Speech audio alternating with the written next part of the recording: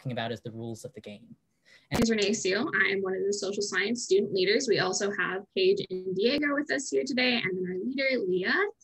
And today we are interviewing our professor here on campus, Shawn Patterson. And basically, we're just going to go through some basic interview questions, and you can answer them however you see fit. So just jumping right in, first off, what is your role at Southern Oregon University? What classes do you teach? And what does your typical workday look like?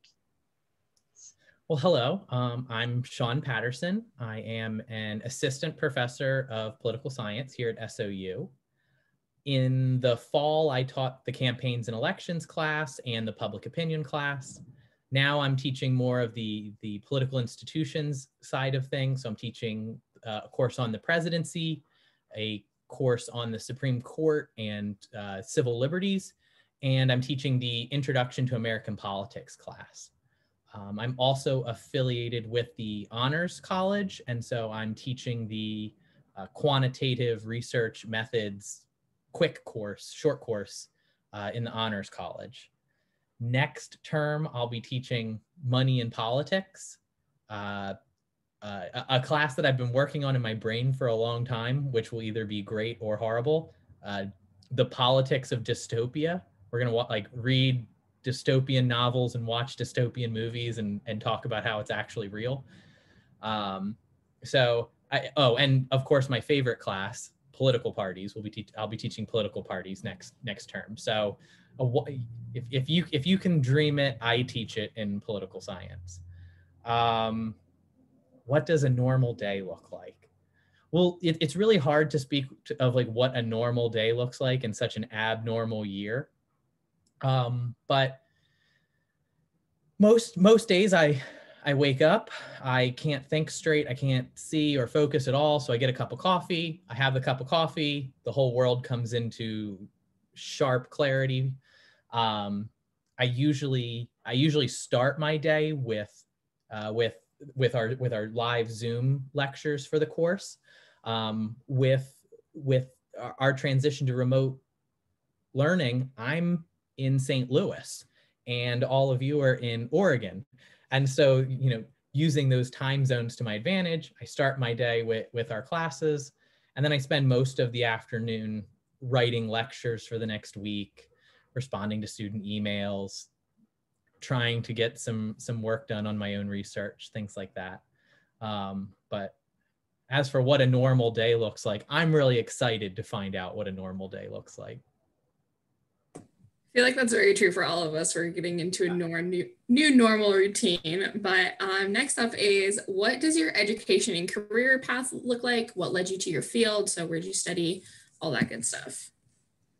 So I grew up in Delaware, which, if you learn two things about Delaware, first, Joe Biden. Second, the only industry in Delaware is chemicals. Dow, DuPont, AstraZeneca, these are all the companies that exist in Delaware. And so I started in undergrad as a chemical engineer. And I fell asleep at the end of one of my Orgo classes. And as I was waking up, the American presidency was coming in. And I knew my roommate was in that class. So I was rather than awkwardly try and sneak out because I'd missed the exchange, I'll just sit and I'll watch I'll just hang out for the American presidency. And Wendy Schiller at Brown was teaching a class on Lyndon Johnson and the Great Society. And I was like, this is much better. And so I became a political scientist. So then after I finished at Brown, I did my PhD at UCLA in Los Angeles. Then I did a one-year postdoc at Vanderbilt University in Nashville, Tennessee. And then I started as an assistant professor here at SOU in the fall. You have been everywhere. Oh my goodness. So next up, during any point in your career path, did you ever face a significant challenge, and what led you to overcome it? And do you have any advice to any current students dealing with barriers? So on the one hand, I want to say no. I want to say that pretty much professionally, I have been the luckiest person on the face of the earth. Like, most of these lucky things just kind of like lined up at the very last minute, and everything has been very smooth. So in that way, like I'm so fortunate. Like, I have a great job. I had a much better time in grad school than most. And so I want to say no.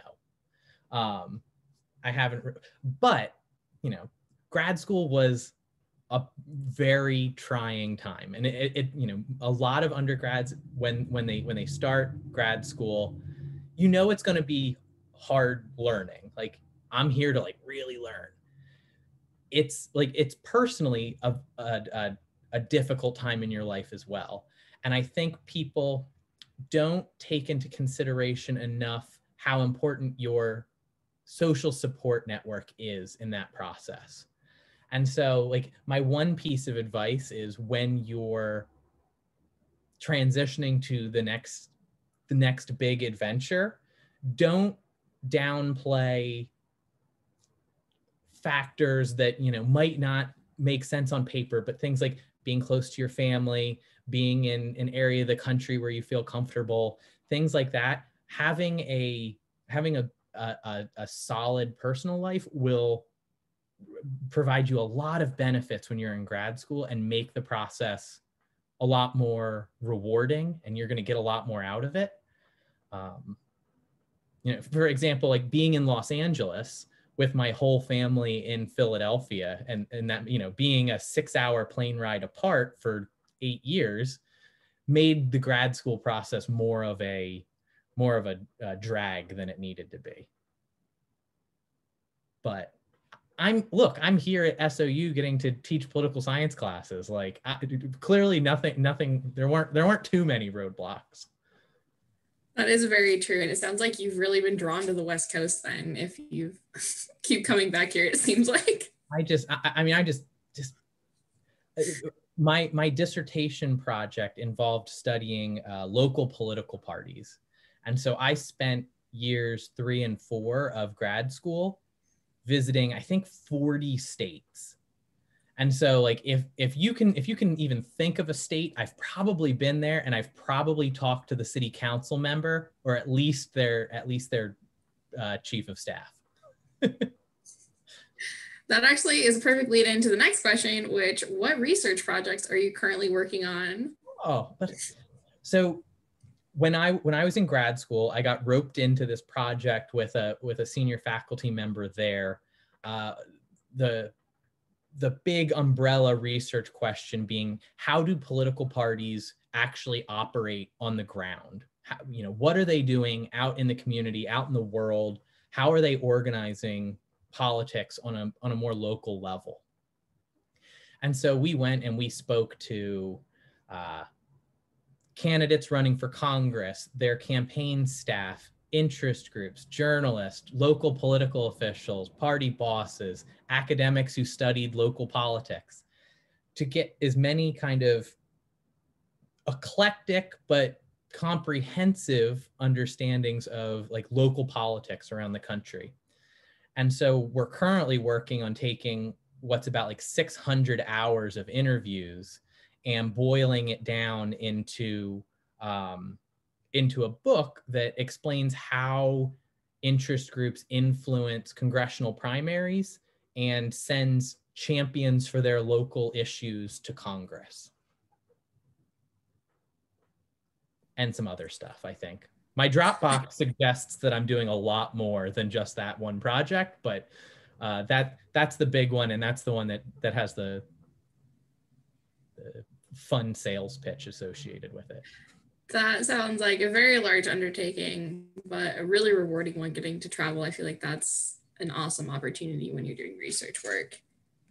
And fortunately, you know, I have 4, 5 amazing co-authors who are working with me on this project. So we're all, it's a huge project, but we're all contributing our different little bits of expertise to it.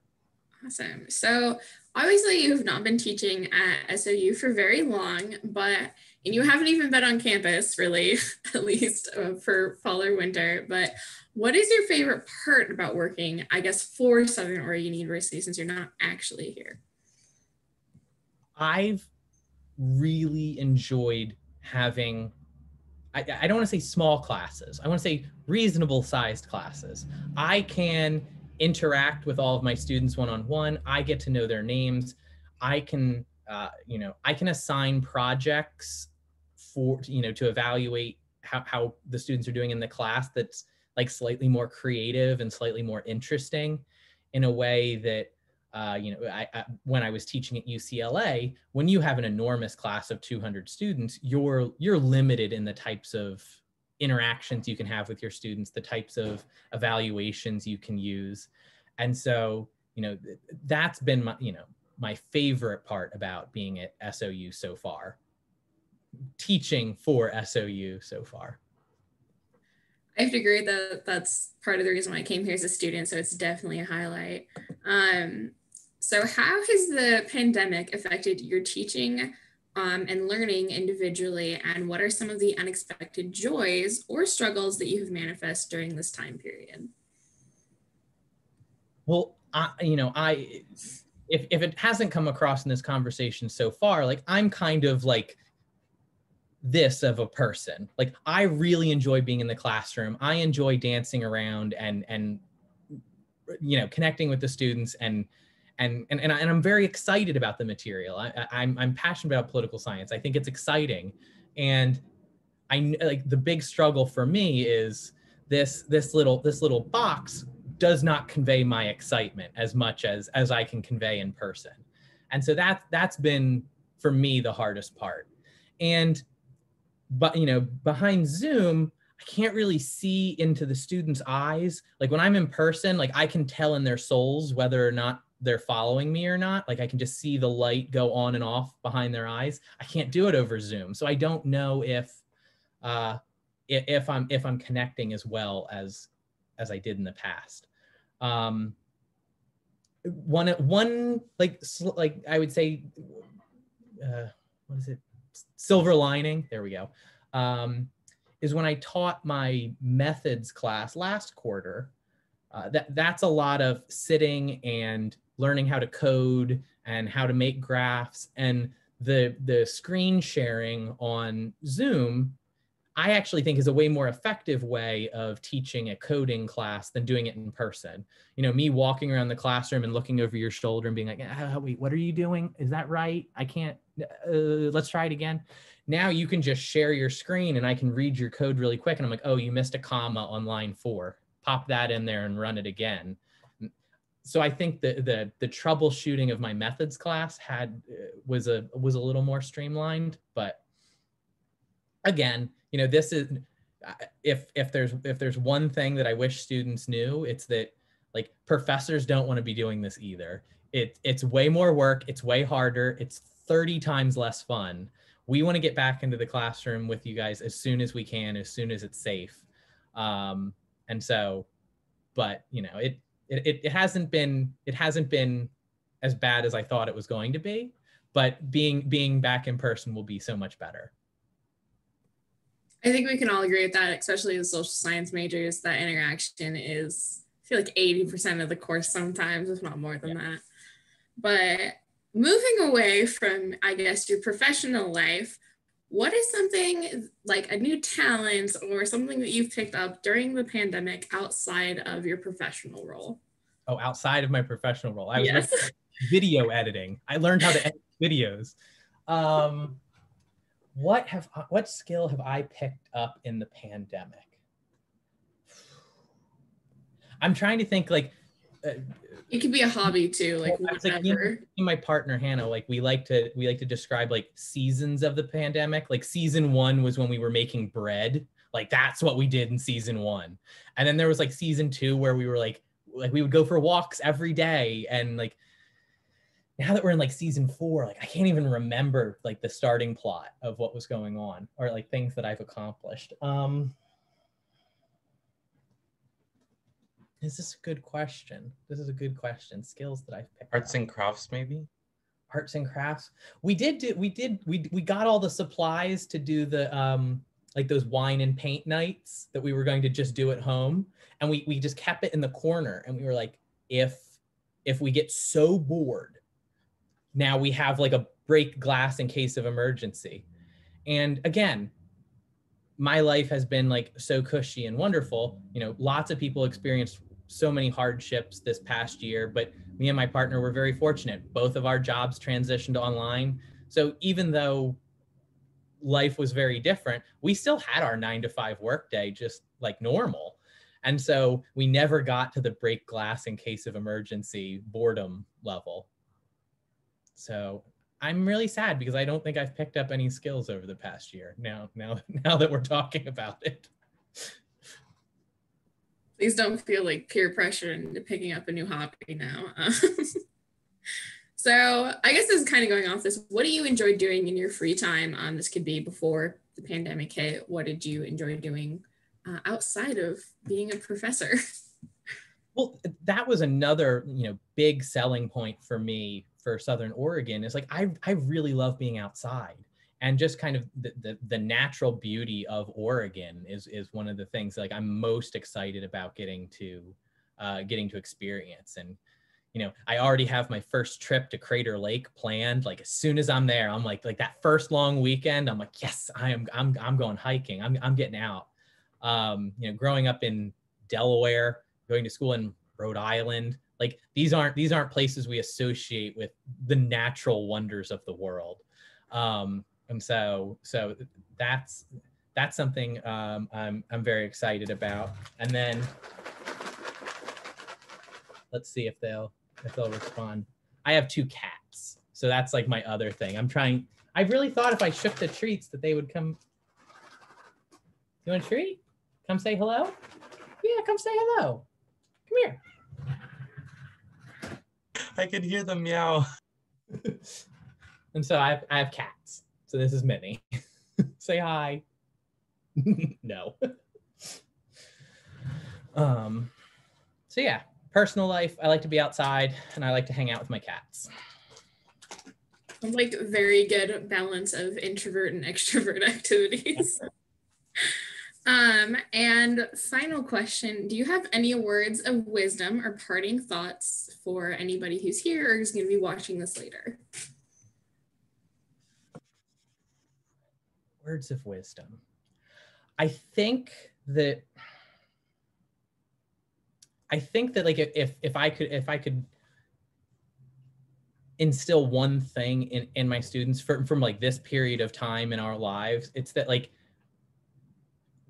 everybody's having a hard time of things, and the faculty understand that everybody's having a hard time of things, and we want to help you as best we can, but we can't help you if we don't know that things are amiss.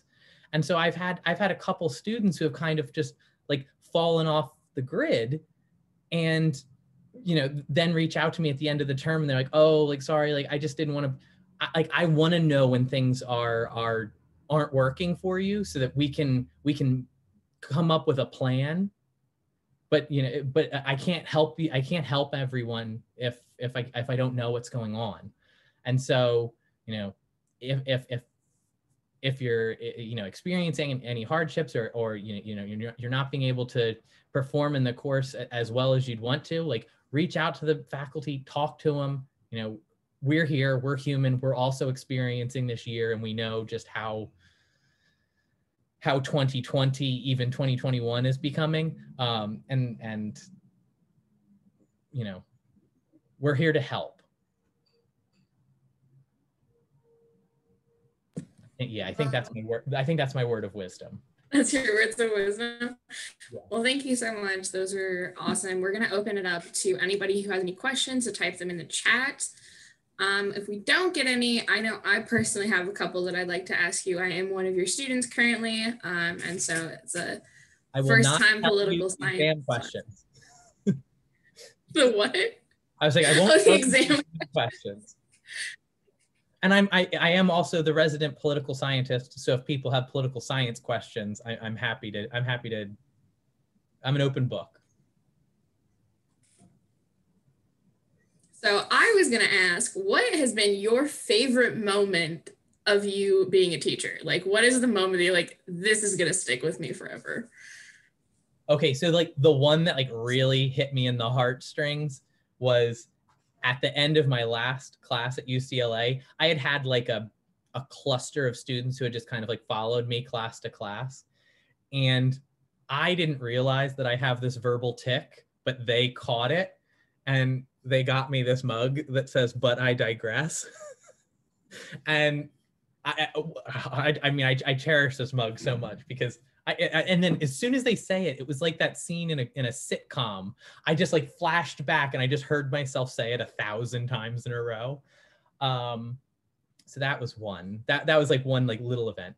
I think the thing that like the experience that I had that made me realize I wanted to be a teacher and that I needed to be a teacher was the first time I taught my political parties class, because like you would think like what are we going to be talking about in a political parties class? And you're going to be like, man, Democrats and Republicans and they're fighting. No, we're going to talk about chimpanzee social structure. We're going to talk about genetic studies of tribes in Southeast Asia. We're going to talk about babies. We're going to talk about experiments we did on kids in the 70s. Like it's just such a like it just gave me the freedom to connect such a diverse array of scholarship to a question that I think is like really, really central to understanding how government works today. And that, you know, so like that's been the most rewarding professional experience of teaching. I don't know, did that answer your question? Yes, I think anybody who's ever thought of being an educator has had that kind of moment of like, oh, like maybe this is why I feel inclined to do this. So that's a really great insight. Because like when you're first hired, there's like a lot of expectations among like the junior faculty to teach the nuts and bolts classes, like the intro level classes. There's not a lot of flexibility. It's like, you know, we got to get them this base level of information or you're not a political scientist. And so this political parties class was the first time that I kind of had like a little more free reign with my syllabi, and I could just be like, what do I think students need to learn? And, you know, we watch a lot of videos of chimpanzees fighting and we talk about what that actually means. We've talked about that same thing in my history class, and when you started talking about it, I was like, man, this is taking me back. I've talked about a lot of these same things in my women's history class and about eugenics and that kind of stuff. So students that fear the topic in classes of political science. So what would you recommend to these students to sign up for a political science class?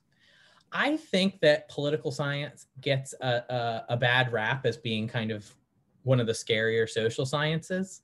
I think a lot of the skills that you learn in political science classes will help you in a variety of different fields. You know, political science is at its core the study of who gets what, when, where, and why. And so, you know, these are concepts that will help you make sense of social relations in little groups on campus, all the way up to, you know, groups that affect, you know, national politics. And so there's very few questions that I don't think political science speaks to in some way when we're thinking about the social world around us. And so, you know, why would I recommend taking a political science class? Because at the end of the day, if you boil it down, most things that we interact with on a day-to-day basis are political in nature. And understanding how power is contested in that way will help you make sense of your life.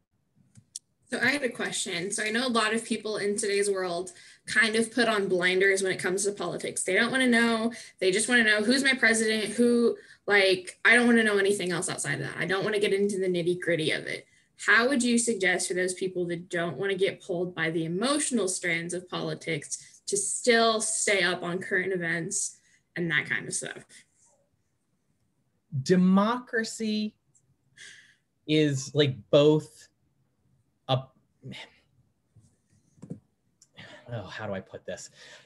Like the quote that gets thrown around too much is like Winston Churchill's. Like, democracy is a terrible form of government, but it's so much better than all the other things we've tried. Democracy is both, you know, like when we think about democracy, the things that come to mind for most people are our rights. Like free speech, our right to free expression and things like that. But there's an equal component of obligation to that. That the obligations on us as members of a free society are to be informed about the world around us. And if you want your voice to matter, you should be informed about the things that you're hoping to contribute to. Many of the in Rhode Island, and I don't know if this is still the case, but a long time ago in Rhode Island, to be cremated, you had to purchase a casket, a wooden casket, and be put in the casket, and then the casket was put into the crematorium and burned up. Seems kind of weird. We're just cremating a body. You'd think you could just put that in the super duper hot oven. Well, when they were making the law to regulate crematoriums, the only people that came to the hearings were people who worked for funeral homes. Politics devolves to the most interested parties. And people who work for funeral homes make money selling caskets. So they said that it was unsanitary to cremate a body without a casket. And so, so many aspects of our democracy kind of happen in the dark, happen out of the public eye. And the more that you can educate yourself on how the world is working around us, the better our government is going to work, and the more representative it's going to be of public opinion. And I think the more people knew about how government worked, the better it would work in expectation. Oh, I have a question. So, another question that I would have would be, with all the topics that you study in your field or your career path, what is one of the fields that you think is the most interesting and the most kind of overarching overarching aspect of political science that you would be super important to know about? I hope that's not too general. I get a little bit general sometimes. Well, no, because you were like, of all the things that you're interested in, like, what's the most overarching? Like, I was about to say space and physics because I love space and physics, but no, then you qualified it with political science. What's the most overarching aspect of political science that I think everybody should be aware of? I think understanding the mechanics of the electoral process, like the US has such a diverse and complicated set of rules for how we elect all of our different elected officials. And these different rules and these different institutions dramatically affect who represents us in these bodies that essentially, influence so much of our life. Understanding how redistricting works for Congress is tremendously important for understanding who represents us in Congress, and then eventually what Congress does. Understanding how the Senate was originally designed and how that malapportionment based off of states rather than population, that's one of the most relevant points of contention in government today. And so just understanding, if you just took a class on the mechanics of elections, that would help you understand so much of what's going on in government today. Can you speak to the barriers that keep folks from getting involved in our democracy? Yes, as part of us to age, but some folks have easier access than others. Yes.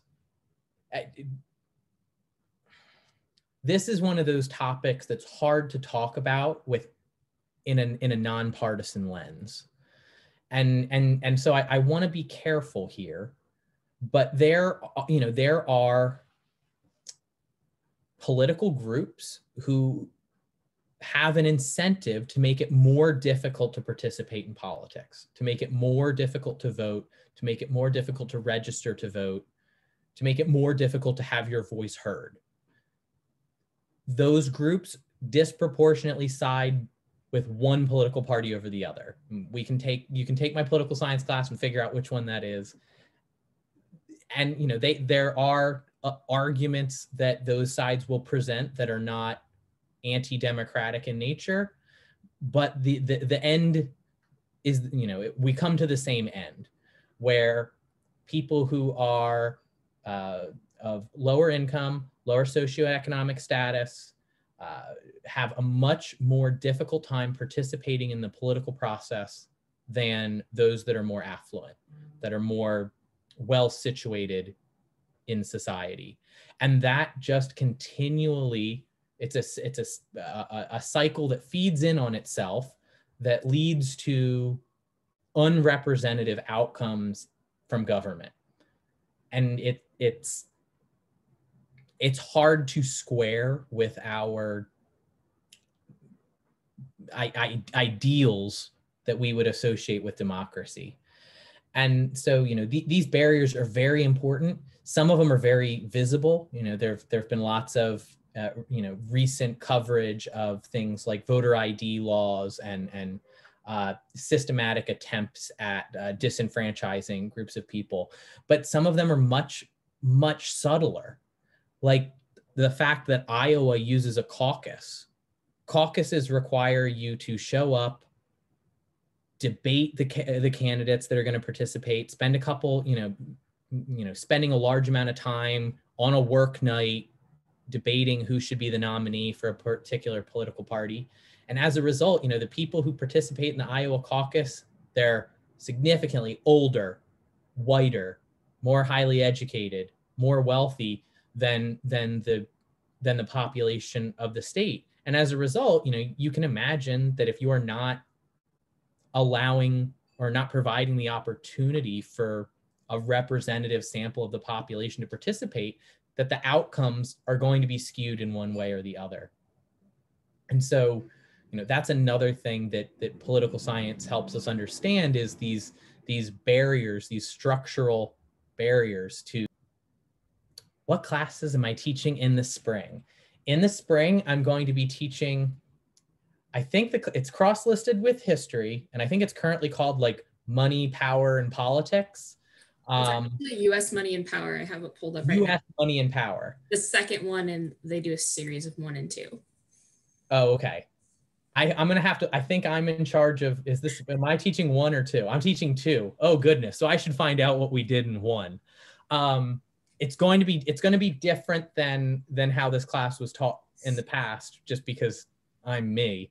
But it's going to be focused. It's going to be focused on how the financial system in the United States, and essentially, the post-World War II financial order was established, with equal parts how money skews outcomes in the political process. And so there's going to be a large representational component to that class. I am teaching another class that I've never taught before. So this will be, all of you will be guinea pigs. Politics in film and literature. And we're going to focus on dystopian literature and films. And so talking about, if we see how these societal processes spin out of control into worst case scenarios, what can that tell us about, our actual day-to-day lives and how politics actually operates. And I'm teaching it's listed as, it's called Collective Action, but it's going to be primarily a class on political parties and interest groups and how they organize a large degree of our political world. So I'll be teaching those 3 classes in the. So I guess as a more personal question for me, I'm part of the Southern Oregon College Republicans, and currently on campus, we don't even have a Democrats club because nobody has sprung up interest. And it makes it really frustrating because typically in the past, we would work side by side with each other, running meetings along with each other, having debates on current events and that kind of stuff. How would you suggest for a group of people that all of us think pretty similar in terms of a political spectrum, that we widen our political views to at least understand the other side better? The first thing that I recommend is that everybody should read Jonathan Haidt's The Righteous Mind. It's a book on moral and developmental and social psychology. And what it does is it just highlights how humans think. And the reason that I think this is very important is it highlights that us thinking happens after we've already made our decisions. Our guts and our intuitions and our instincts make almost all of our decisions, and then we use our rational brain to justify those decisions. And as soon as you can kind of begin to feel that, like the best example is like, you know, if you get in a fight with your partner about something, you will come up with any rationalization for your own behavior after the fact that you never had before when you were making this bad decision. You know, you will try and justify it in any way possible. And that's how we think about just about everything. Thinking critically about what government should do and how policy should be implemented and things like this, it's really hard. And like your brain instinctually doesn't want to do it. Why should I waste energy having all these deep, hard thoughts when I can just take my gut instinct, shoot it out into the world, and then really quick come up with a retroactive justification for that belief? And so once you kind of internalize that and you catch yourself doing it a couple times on small things, like a fight with your partner, like, you know, on a phone call with your parents trying to justify whatever mistake I've been making. Once you catch yourself doing it once on something small, you'll start to catch yourself doing it on things that are big. And then once you can do that, you can begin to realize that the opinions that you really, really deeply hold, you don't actually hold as deeply as you think you do. And you're much more open to compromise and much more open to debate on those issues when you realize how little you actually care about most things.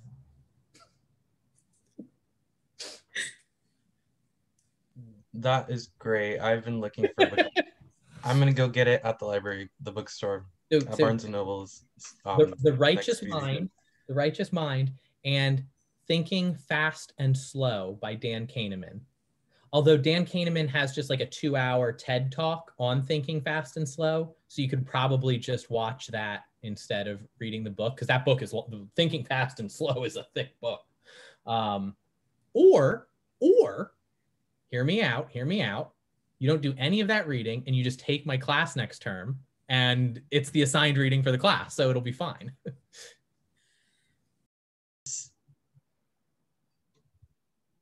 The overwhelmingness of like voting, because when you vote, it's like you're voting on a lot of things that affect a lot of people. So how do you think people can kind of think about it but not think about that? Because that, I think that's one thing that kind of disincentivizes people to not vote, is it's so yeah, no, I get what you're saying. You know, there's a political science paper that has a really fun title that I love, and it's "Why is there so little money in politics?" Which you think, like, you think there's so much money in politics. These presidential elections cost billions of dollars and corporations are spending billions of dollars. But the federal budget is hundreds of billions of dollars of discretionary funding. You know, what government does is monumentally influential. And the fact that we're only spending about like $2 billion on the fight of how we're going to spend $7 trillion a year, that's not that much money for such a huge payoff. You know, what government does is monumentally influential to the most, you know, minutia of your day-to-day life. And so I'm completely sympathetic to people who are overwhelmed by the weight of the decision. I think that it's beyond the outcome, beyond the ends that comes from you voting. I think that it is, you know, your obligation as a citizen of a democracy to make your voice heard. And, you know, that's work. It's hard, but that's what makes the system work, because democracies only continue to function if everybody considers them legitimate. And you're only going to consider it legitimate if you have your seat at the table, if you have your say in the process. And the more people who kind of go, it doesn't matter who wins, like nothing's going to change in my life, or you know, like it's too big of a decision, I don't. That's people opting out of democracy. And the more people that opt out for democracy, you're leaving it into the hands of people who may or may not have your best interests at heart. And so it's hard, it's work, it's an obligation, but it's the obligation that we get from all the benefits of living in a free society, and a ostensibly free society. For did that kind of get to your question? Yeah, that's a lot to take in. So like me hearing that is like, oh my, that's like even more stuff to think about, like that, like, and uh, but yeah, like I want to get more like knowledge and like perspective on that, because yeah. And it's hard. It's a lifelong process. For example, I received my PhD in political science from a wonderful university, well known in the field. I go into vote like like I get my PhD in June. I go to vote in November, and I'm looking at the ballot and I'm like, that's my member of Congress? Like, I thought I lived in a different congressional district than I actually lived in. And I'm a PhD in political science whose sole job it is to know how political institutions work. Like it's hard to be informed. It's why political parties are so pervasive and so pernicious and so overarching in our political system, is because they do provide very useful shortcuts for people. You know, if you know that one political party 8 times out of 10 agrees with you, why learn more when you can just, yeah, they'll mess up sometimes, but they're going to be right more than they're wrong, and just opt out of you know, thinking too much about it. And while what government does is tremendously monumental, influences almost every aspect of your life, you know, your single vote is very rarely going to tip the scales one way or another. And so, you know, there are these competing incentives. What government does is tremendously important. What you contribute to that process is a much smaller share of a bigger story. And so, you know, that's